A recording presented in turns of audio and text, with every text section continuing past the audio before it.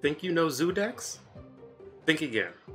Today we're flooding the board with small cost cards, but without a usual suspect. Let's shake up the meta with this unexpected twist. That unexpected card, Blue Marvel, is nowhere to be seen in this version. Instead, we have Ka-Zar, who can buff up our one-cost cards, along with Marvel Boy. And those one-cost cards include Iceman for disruption, Nico for her flexibility, Squirrel Girl for all the squirrels, Martyr just for power, and she in all likelihood won't be able to move because we flooded the board, and Echo for a little bit of tech. We have more tech in Goose, where you can get a lot of power into that lane and your opponent won't be able to. There is also armor, because this deck can be weak to destroy, and Killmonger especially, so we have armor to fight back and also protect. Shanna gives us a bunch of one-cost cards that can be buffed by Marvel Boy and Ka-Zar, and also discount Mockingbird, who can fit into a Goose lane, or is just good power on her own. The deck rounds out with Gilgamesh, who is another big statted card and can help you win a lane all on his own. Okay, first up we have Cascade. Because Nico has her Destroy spell, I definitely want to get that down. They have 8 cards in their deck on turn 1, so they are a normal deck. No Agatha, Erisham, or Thanos. Get the Iceman down for the draw 2 and the disruption. And we get Echo and Goose. So I think I play Goose middle. Gwynpool is interesting. I think I play Marvel Boy middle, actually. And then I can play Shanna.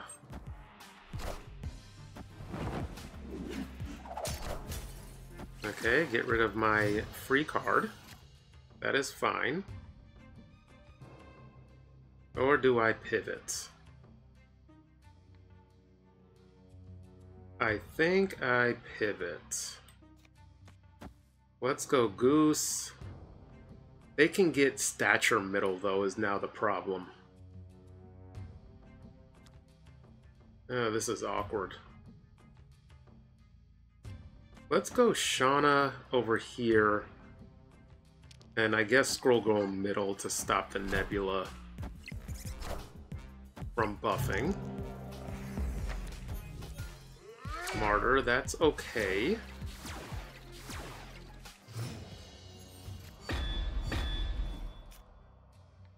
Mockingbird won't be discounted enough.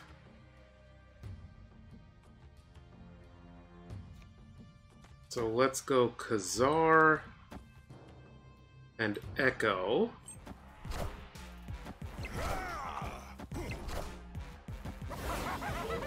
Hobgoblin, what deck am I playing? What in the world? And there's Gilgamesh. What do they play for? This is kind of a gut call, so I could just go with the Gilgamesh, who is buffed by 1, 2, 3, 4, 5. So I could do that. I have 7 points left, maybe 8. I think I go Gilgamesh middle. I could go Mockingbird and Armor, because this is a funky deck. But I will go Gilgamesh instead. They did abandon left. Let's see if I'm going to eat it to a Sean. I did not eat it to a Sean. There we go. So this was always going to be somewhat of a gut call. I knew I had at least 7 power here. Marvel Boy bumped it up to 8. Victory.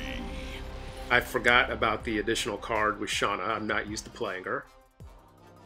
And they really had to make a decision because Hobgoblin did not win the right lane for them. Is this a lower collection player? Lower collection player. And they still almost got me.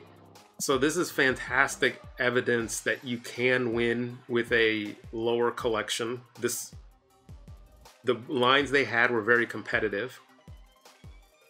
And thankfully we were able to come out on top. Okay, next up we have Bird Neck. We do have a decent combo in our hand with Marvel Boy, Squirrel Girl, and Mockingbird. Let me get down Squirrel Girl and Nico. I will get Nico down middle. If for some reason the middle is a buff lane and I skip, I can increase Nico's gain. 7 cards in deck. They are an Agatha deck, and they will have the Ebony Blade. So drawing into Goose is pretty vital. Maze. Do I get down Echo now? The middle was a buff lane, but sadly I would have had to hold Nico and her spell would have changed. I will hold on to Echo for now. I will get Marvel Boy down here. I will probably play Ka-Zar middle and hope that slides.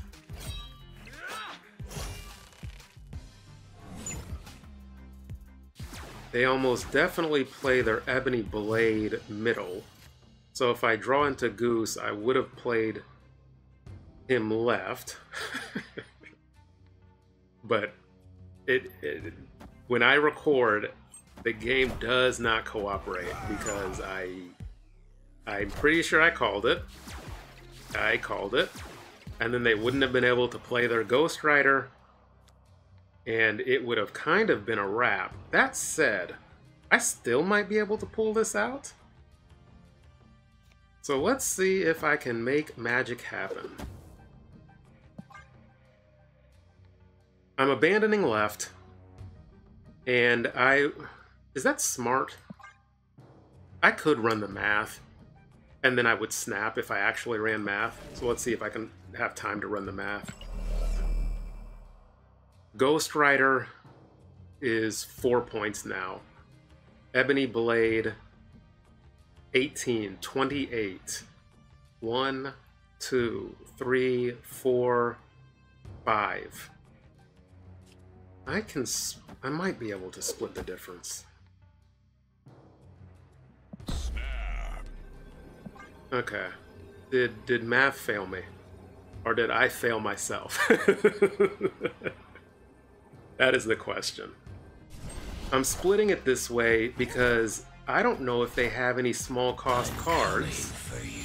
And I knew they were going to play Ghost Rider there, so all I do is have to slam Gilgamesh left. There is Goose. Do I think they can beat 8? Right. I don't think they can, and they might need to beat 9. So just a Gilgamesh middle, and I still might even tie. So, this is why you run math. Because, as you see, I was going to play differently. I was going to abandon left. But once I run the math, I realize, okay, clearly they can't play Ghost Rider right. Why in the world would they play him mid? Because they already have the Ebony Blade there. So you can calculate 28 points. Fantastic. So all I need is Mockingbird and Gilgamesh. Bam. And I easily surpassed that. So that is why I ran the math. I knew their play line. I knew their deck. I'm pretty sure they can't get into the big house, especially with the cards they played. So, by running the math, we played perfectly, and we snapped perfectly, and got 2 cubes instead of 1. Okay, next up, we are against Band, a much higher collection level player. Regular deck, or is it a regular deck? 8 cards in deck, so it's an Agatha deck. So let's try to disrupt them with Iceman. And we're almost definitely going to play Shanna because of Mockingbird. So I will play Martyr here. I will need more points over there in all likelihood. Cloning Vats. Shanna here. Cloning Vats is deadly for me, though, for them. Because of... Oh, I was thinking they had Black Knight on the board, but they do not. So that's okay. Do I get Mockingbird down now? I think I do. Oh, snap. How can I discount her more, though? Or maybe I wait a turn?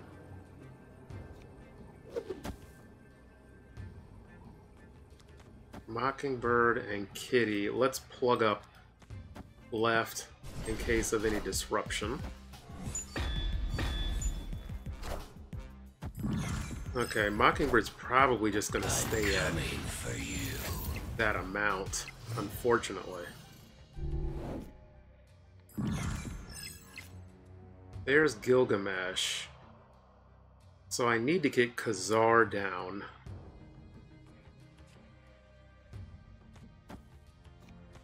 Ka-Zar and Kitty. And I'm almost definitely going to challenge middle with Gilgamesh. 1, 2, 3, 4, 5. Gets up to 14. So that ties the Agatha. And then also play Kitty middle. I'm curious to see what they pull out. Okay, so they have another Black Bolt and a Stature.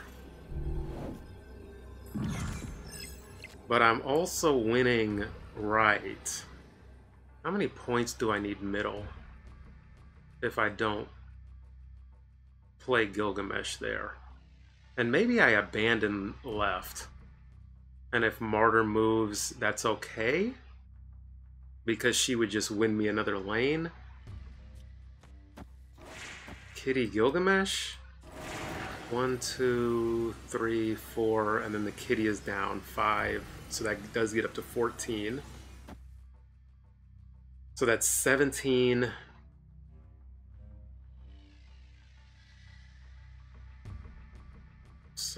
21. 28.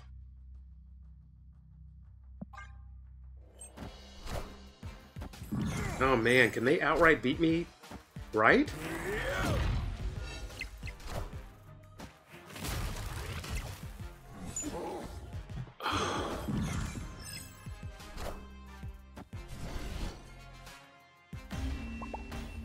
Man, if I had played for left.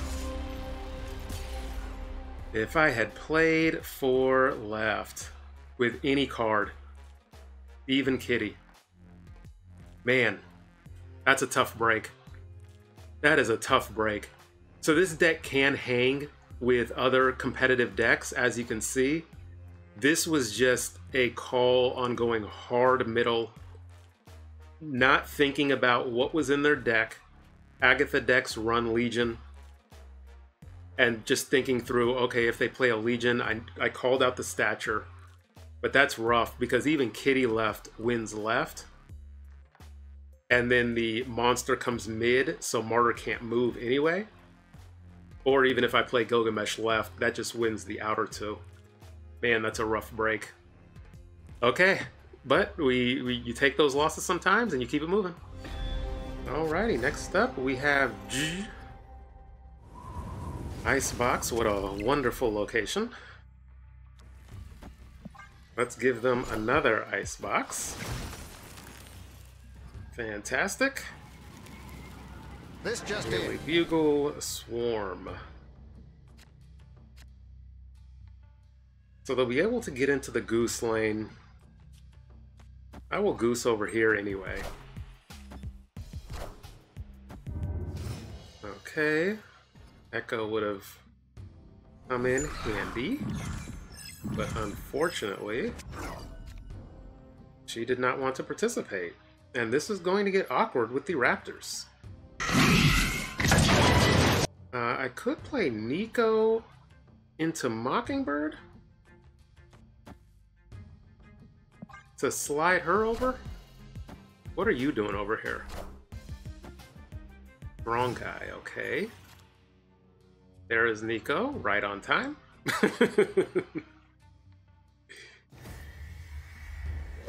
Mockingbird here. This is definitely a retreat.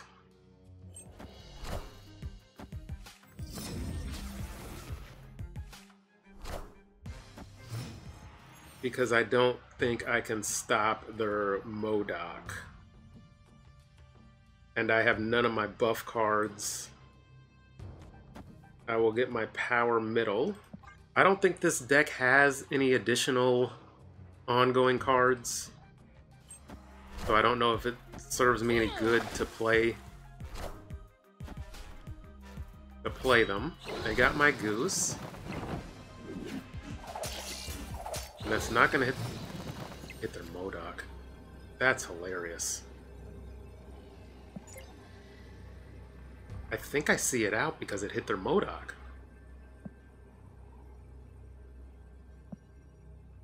Can they get enough cards out of their hand? Like 2 cards out of their hand. But none of my cards are buffed. I mean, this just gives me the most amount of power?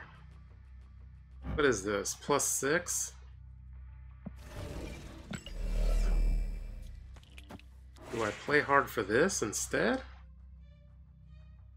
I'll stay in for 1 additional cube. Oh, okay. What's this discard?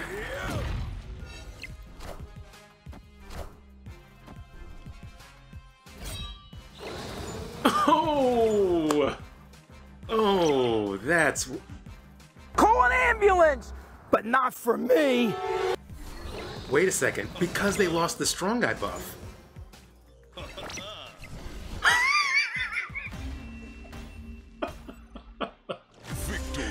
What a roller coaster. That was. So, why did I play this way? Did I switch at the last second? I might have switched at the last second. A lot of people, I'm guessing this is a high ranked player, high collection level player it is, so they have experience. Experienced players know that people give up on the Dracula lane. They know it. They just all abandon the Dracula lane because the Dracula is going to have 20 power. I can't compete with that. But the second I saw them lose that Modoc,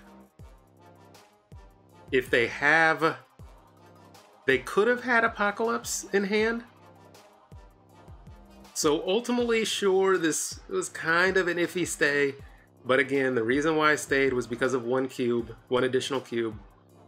I figured I was going to lose the strong guy lane, but with Gilgamesh middle, I could really compete for middle.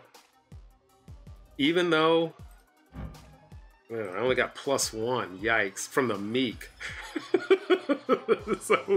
so we went hard middle, and with the Blade, they were able to overcome the point total I had.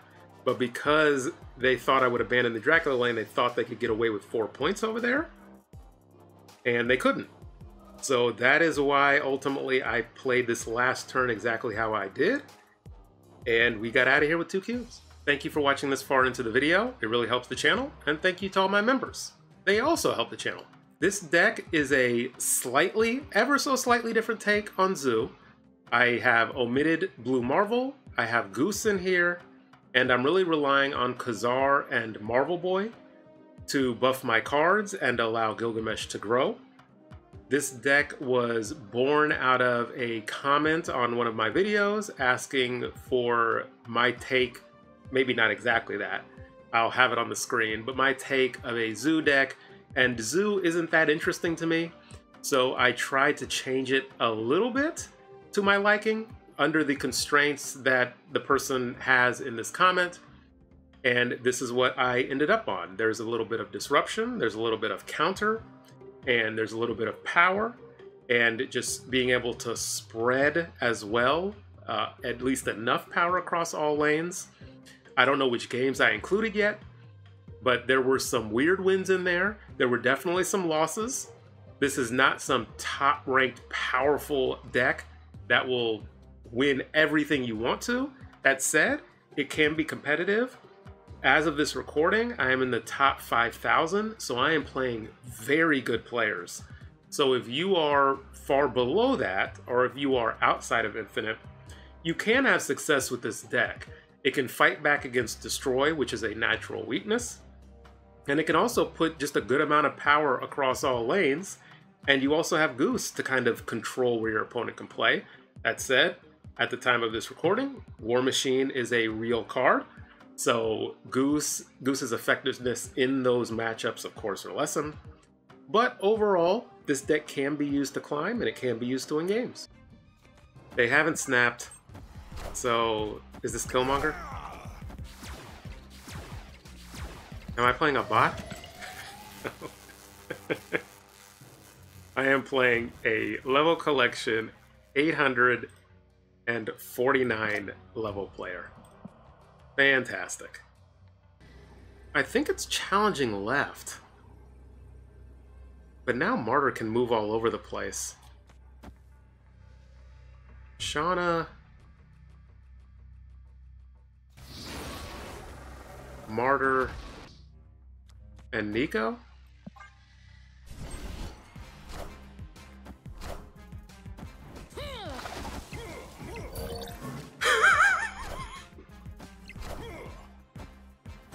This just feels bad. I beat up on a level 800 collection player. I'm sorry. I'm sorry, Jay. I'm so sorry. I'm so sorry. Enough said, bub. Did I even win? Yes, I did.